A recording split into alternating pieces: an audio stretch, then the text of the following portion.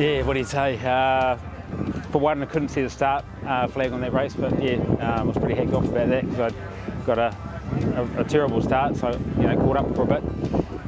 Started making my way through the slower cars and was having a really good race. Safety car came out, and then it was obviously a rip race to the last lap of the finish, and came out of the hairpin in the forest, and we're three abreast. I had Booty on the inside of me and Steve Ross out wide, and unfortunately Steve Ross was out a bit too wide and put his car in the marbles, and he lost the rear end of his car and went straight into the side of me, as you can see.